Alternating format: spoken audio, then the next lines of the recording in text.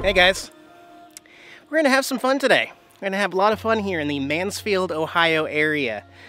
We are going to retrace some of the filming locations from the iconic movie Shawshank Redemption. And so, to start the day, here's where the film actually started. At this cabin here. Actually, Andy Dufresne parked his vehicle here, had a few drinks, thought about doing some bad stuff when he found out what was going on over here in this cabin, which they're actually doing a bridal shower here today. But this is where it all started. Whether or not he committed the crime or not, it's still up in the air, right? But yeah, this is where potentially he made some bad choices, and this is where the film kicks off. From here, well, we got to go to the big house, huh? Going to the big house together. Here we go. I hereby order you to serve 2 life sentences back to back. 1 for each of your victims. So be it.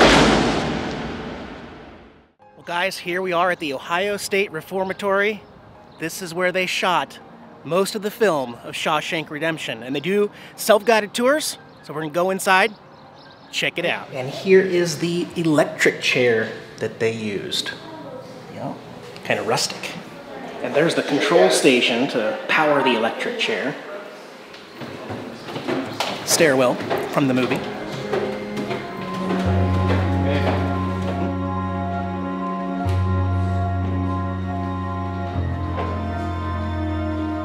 And this room in here, the warden's office. So if you see it from this angle, this is where they had to bust out the glass to get in, to get him to turn off the music here in the office.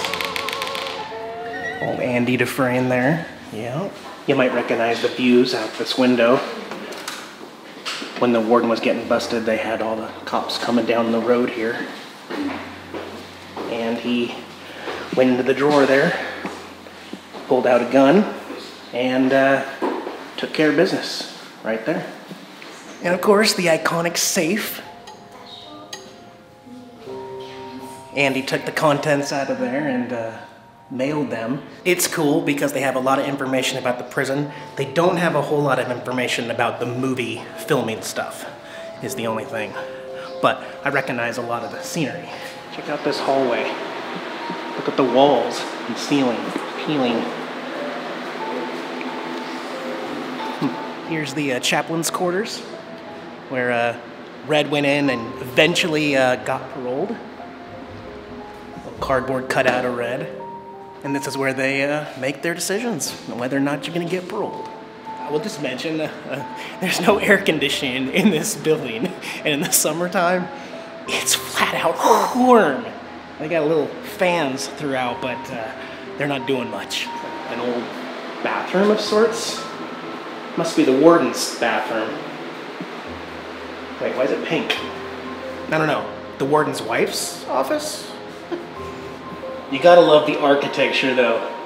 I can see why they picked this prison for the movie. It's actually really pretty.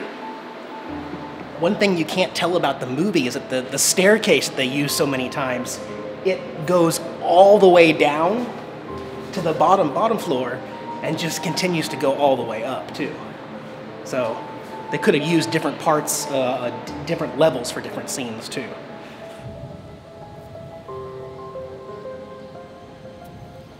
Sometimes after work, I go to the park and feed the birds.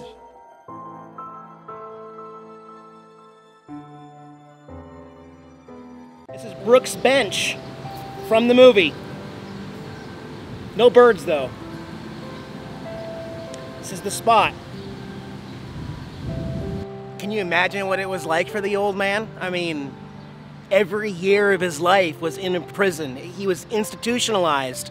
And just the idea of things 50 years later, cars terrified the heck out of him, and he didn't even know how to survive out here. He just loved his birds and stuff. But yeah, poor Brooks. A couple blocks down is actually where he lived after he got out, so we'll go check that out as well.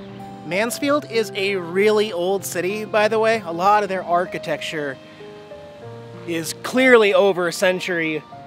Sadly, the Brewer Hotel is no more. This is where old Brooks moved in. He worked at the market down the street, but this is where he lived. Upstairs, Although the interior shots were actually not filmed inside this building. So this is the inside of what we saw earlier at the Brewer Motel. A cardboard cutout there of Brooks.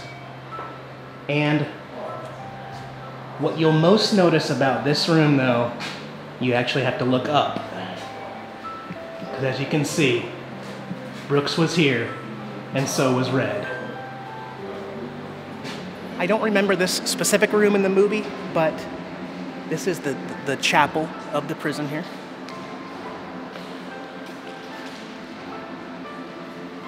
Wow.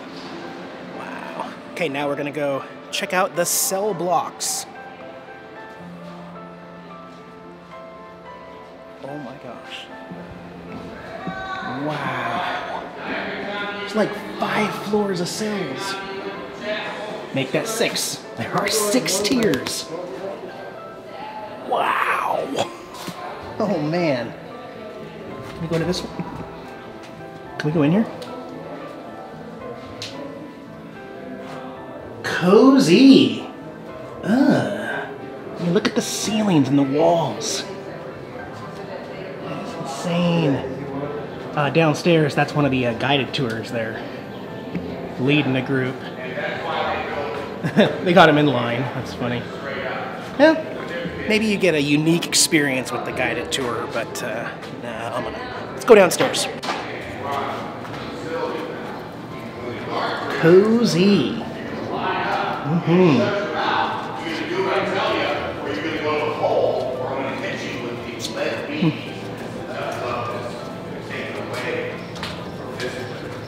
And remember Andy Dufresne's first night? He cost Red, what, 2 packs of cigarettes?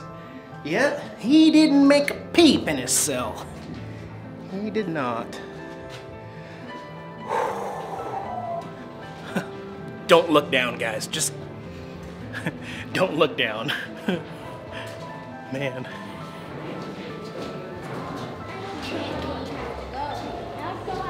Here we have the library.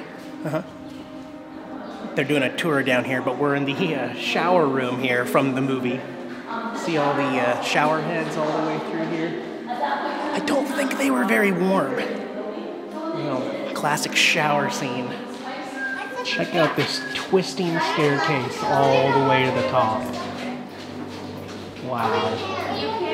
And now here we are on, well, the first floor of those 6 tiers. Man, that's intense. Check out all those layers of paint. Okay, we got the green, the brown, the yellow, the black, and then just surface rust.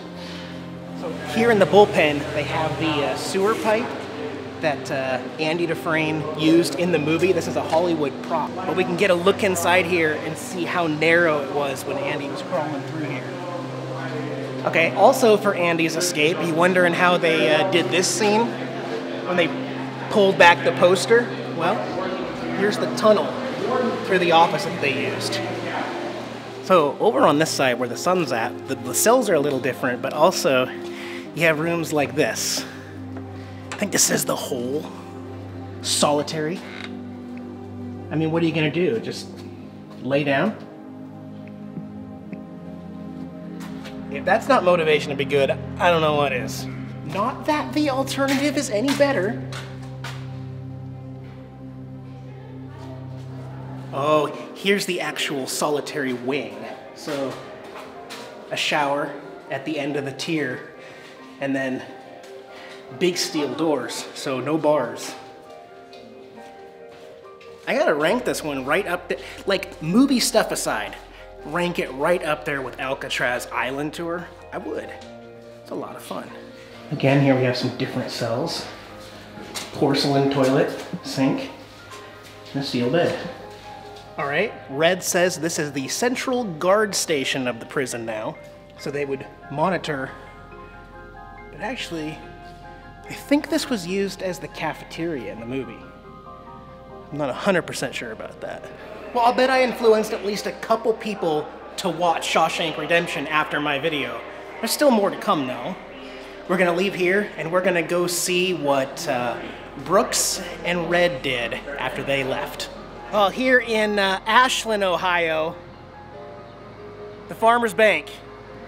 So when Andy Dufresne got out, he came to this location for the exterior, I think for the interior as well. This is where he put the documents from the warden's safe into an envelope, put it in the outgoing mail. Well, that was at this bank right here, which is no longer a bank. It's now just the Crosby Advisory Group, but you know, the old concrete pillars still remind you that it was the bank. Recognize this road, guys? Yeah, old Red, after being paroled, got a truck ride coming down this road. And truck driver came down to this intersection right here, and Red got out. The truck continued on down this road, and Red continued walking down this road. You can kind of recognize part of the road down there and the structures down there. Off to find what Andy left for him. The movie also put in a little sign off to the right that said Buxton. And here we have movie site Shawshank Trail. Huh. Sorry guys, but the oak tree is no more. I'm a couple years too late. It has actually fallen down, but it used to be out in this field. Andy Dufresne and Red's trail has gone cold. Darn it.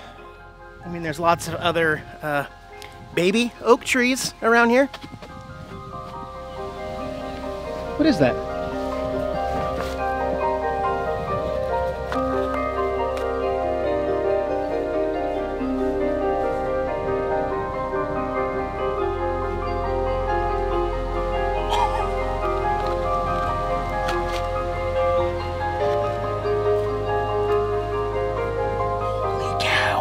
Like 30 grand here.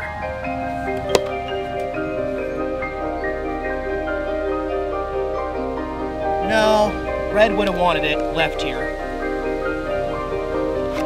Yeah, we'll just keep it here.